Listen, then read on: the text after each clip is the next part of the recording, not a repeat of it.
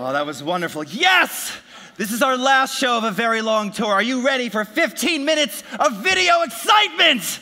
Yeah. Excellent. Does someone have any espresso that I could have?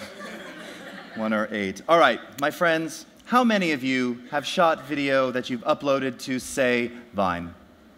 Vine videos. Don't be shy. How many of you have shot some video with your mobile device? Excellent. And how many of you have uploaded videos to things like Instagram? Well, welcome to the 2014 release of Creative Cloud for Video, because there are very exciting new features in here which really deal with simplifying, improving, and allowing you to be a better editor, but really, even if you're not an editor, get into these applications and do some very cool things very quickly, very efficiently, and really improve productivity. And while that sounds like sales and marketing, and if any of you saw our keynote in New York, I said it does indeed sound like sales and marketing, and it is! It's true. You dig? All right. I said it's the last one, so, you know. All right, so broadcast graphics. What you see here is we have some video, and over top of that video we have a lower third that was created in After Effects. And we heard from editors all over the world that this is a very common scenario where they will edit their video, and often the graphics packages are given to them. And if they need to make a simple modification, like changing the name of the person or the location where they are, etc., their role in this particular piece, they would go into After Effects, and then they're sort of staring at this interface with a very large, multi-layered composition, and in many cases, After Effects comps can be very complex, just like Photoshop files, right? You can have nested comps. You can have the text could be layers down inside of a nested comp, and editors are saying, I just don't feel comfortable editing these elements. What if I make a mistake? What if I disable the animation? What if I change it inappropriately? Can't you just put this inside of Premiere Pro? So a common theme of the 2014 release of Creative Cloud is that we're taking technologies from one application and placing them in another. And in this case, we have something called live text templates, where if I go ahead and select this here, what you're actually seeing, this is in fact the After Effects project, not just a rendered file. This is the AEP. This is the After Effects project dynamically linked directly into Premiere Pro. So for instance, if I wanted to say she's not actually from Tokyo, she's from Osaka, I can simply type it and it changes. If I said, no, her name is not Mari, it's Mary with a Y, boom, I can simply implement that and it changes. If I say that, well, her last name is not Yamamoto, maybe it's, well, we'll just leave it at Yamamoto for now. We can make these changes and you'll get the idea. Now, before we go on any further, how you set up these particular live text templates is simply by making a change to the composition settings in After Effects. Now, this is not something the editor would have to do. This is something that your VFX person would do, and it's a simple checkbox that you see here, this template checkbox. And as you can read, when it's checked, only template compositions in the project will be visible to Premiere Pro. Now, again, the idea here being that they can lock down layers. They can actually prevent you from editing things that don't need to be edited. And once they allow these particular layers to be editable, they'll show up directly inside of Premiere. You can make your changes. They apply instantly there. I've just turned it back into an eye there. Again, we can put this back to Tokyo. You never have to leave Premiere Pro. Let's go ahead and spell this correctly, like that, okay? There's your change, just like that. Taking technology from After Effects, putting inside of Premiere, really speeding up productivity. Can you feel it, London? They're feeling it all in the front row. I just turned 40 last Saturday. You know what I'm saying? Yeah. Thank you. You said, give it all, my friend. So continuing on, masking and tracking. Now, why do we mask? Of course, anyone in design knows that we mask for a variety of reasons. Now, in video, we might mask or create a mask around a person for color correction purposes. Or, for instance, if we're doing interviews, we may mask out someone's face and blur it to conceal their identity. Or perhaps if we're filming something for a live broadcast or TV show or even a commercial television show, if they don't have license to show a particular logo, they might mask or blur it out or sometimes just put a piece of tape over it. But again, masking is very common. Now, while you were able to mask in Premiere Pro in the past, it wasn't really elegant. And if you needed to move that mask around, it was a very manual, key-framed process. So we wanted to remove that pain of doing all of that. Now, in the October 2013 release of Creative Cloud for After Effects, we introduced something called the Rigid Mask Tracker. And rather than reinvent a masking and tracking engine, we simply took that technology from After Effects, and it now lives directly inside of Premiere Pro. So if I go ahead and select, this is our shot of the wild leaves that you saw in some of Michael and Rufus's demos. Let me come over to Effects, and let's go ahead and add our fast color corrector. And now what you'll see is that on the fast color corrector, but more importantly, on every effect inside of Premiere Pro CC 2014, you now have the ability, right on canvas within the effect, to create an ellipse mask or a 4-point polygon mask. So let's go ahead and choose this ellipse mask, and I'm going to drag this out like this. Now the camera happens to be panning a bit left to right here. We're not going to worry about that. I simply just want to use this in a color correction kind of way, just to brighten up, maybe readjust the levels here, and draw more focus to the band. Okay? So let's come down to our settings of the fast color corrector. Let's go ahead and brighten this up just a little bit. And then we'll increase the saturation like this. All right?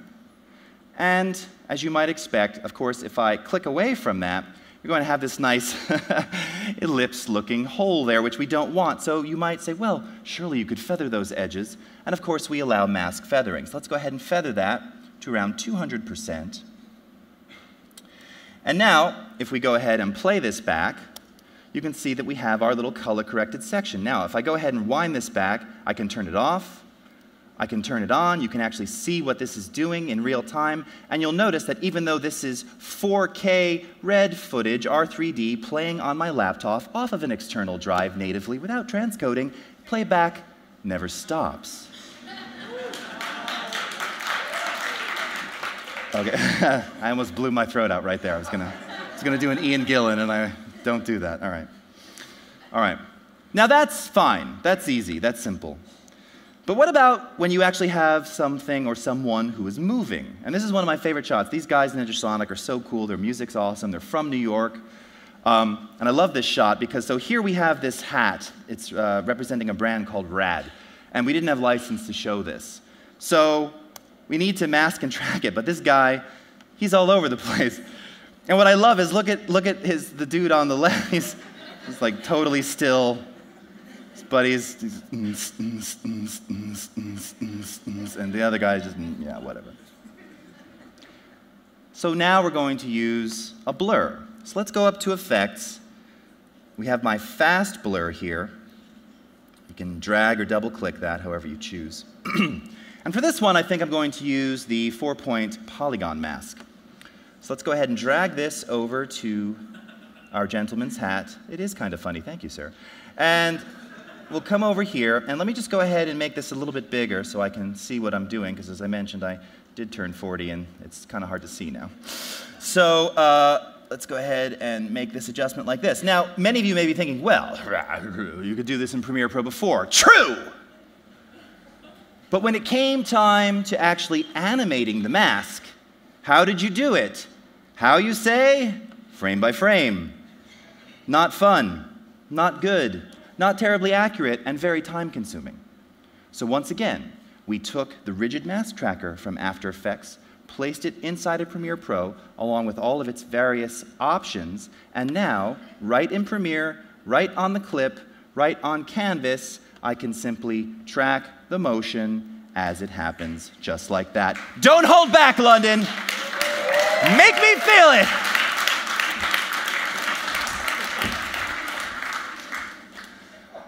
That was fantastic. I'm not like this all the time. Okay. Now, oh, did my timer stopped? Okay, well, I only have 5 minutes, I'm pretty sure, so we'll just back that up. All right, so For my last number, I want to talk to you once again about some really amazing things that we've done for color grading. And again, trying to eliminate some of the pain of rendering. And this has been a process which we started several versions ago, right, via dynamic link. This is what you just saw with live text templates. And even before I get there, hold on, let me just rewind myself for a second. After you make the changes to the mask on your clip, you have the ability to replace this with an After Effects composition, because as Adobe users, you want complete control. So I can send this over to After Effects, and now you can see from the Premiere Pro timeline, we have the mask, as you saw it in Premiere. We have the fast blur, as you saw it in Premiere. And now you have all the capabilities of After Effects to make changes to that. Okay. But back to color grading. This was a process that was very render intensive, right? So you can see we have the timeline here, and if we wanted to grade this, right? And color grading, for those of you who have not done grading or not totally familiar with it, how many of you use Lightroom? Okay. So Lightroom, we do color correction for stills. Grading is color grading 25 stills per second, or in film, 24 frames per second, okay? Grading, color correction, same thing. One is over time, one is on a single frame. You'd have to render this out. You'd have to take this entire movie that you see here, which is a mixture of 4K, 5K, 6K footage, and I want to emphasize that Premiere Pro, SpeedGrade, we are resolution independent. So you can shoot in these Ultra HD, extremely large sizes, take that footage, drop it into the timeline, and just go. That's it. That's the beauty of this CC video system. But it always involved rendering for color grading, but not anymore. So taking a tip from Dynamic Link, we now are introducing Direct Link to SpeedGrade. So right from the Premiere Pro timeline, I can choose to direct link to Adobe SpeedGrade. Go ahead and send it over there. Grab something, that's somebody else's water. Grab a water. It will launch SpeedGrade. And what you're now actually seeing, this is the Premiere Pro timeline playing inside of SpeedGrade. Transitions that you have playing inside of SpeedGrade. Any color correction, adjustment layers, even the actual colors of the particular labels of the tracks themselves, of the video clips themselves. This is the Premiere Pro timeline in SpeedGrade. So now all you have to do is do your color correction. Now, there's lots of options here. I don't have enough time to show all of them to you. I want to point out a couple of very important things that are part of this release that, again, whether you're shooting 4K, 5K, 6K, or you're shooting with a DSLR, or your mobile device, or some other version of digital camera, is that we have lots of looks, lots of presets. And again, for those of you familiar with Lightroom, we have all those lovely presets. Do we like presets? Yeah, we like presets. Yeah! That's all right, thank you. That's enough. What's happening to me? 40. We like presets because presets allow us to get started, right? They inspire us to learn, this is how we get this kind of look, this kind of feel, this kind of contrast. So it's a good starting point. So we've added dozens of new looks presets in SpeedGrade to help you get started. We've also added new camera patches, and I see a couple of my good friends in the audience here who know a thing or two about shooting on multiple cameras, including DSLRs, Red cameras, Arri cameras, Blackmagic Cinema cameras, GoPro cameras. When you deal with mixed cameras, you have a problem with making them all look kind of the same, right? Because they all have different color profiles. So with these camera patches, and you can kind of see some of the names down here, 5D, 7D, 1DC, Blackmagic, RAW, Cinema Camera, C300, Nikon D800, GoPro, Arri, Alexa. This gives you a starting point to basically flatten out all of your camera clips so that everything is even from the start, and then you can begin applying the grade. Now, as we take a look here, you're going to notice that we've got a couple clips of our artist here, Jesse Boykins. And if I zoom in, you'll actually see that these are all sourced from the same 3177 clip. These are known as subclips. They came from a larger master clip, and this is a very typical workflow, right? You shoot something, long piece, cut it up into sections, edit it together. In a traditional color grading workflow, we would have to grade each of these clips individually. But now, in SpeedGrade and Premiere Pro, we understand and have a concept of master clips. So it knows that these all came from the same source. So now I can simply denote just one of these as coming from a master clip. I can go up to one of my cine looks here, and let's choose something like this gold heat, which applies a very high contrast sort of look to this, very stylized look, and you can see it's applied it to all of the instances there. And now if I want to see this back in the context of my edit, just as we had direct link to SpeedGrade, we now have direct link to Adobe Premiere Pro. Go ahead and click on that, click yes, no rendering, goes back to Premiere, just like that, back in the timeline, play it, here it is. And if I go ahead and select this, hit the F key, it's going to open up the master clip where you can see it has applied the SpeedGrade Lumetri filter. The Lumetri filter is the engine that provides those looks. So if I turn this off, it removes the look from all of the clips, all of those sub-clips. Subsequently, if I select it again here, turn it back on, it has now reapplied that look to all of the sub-clips.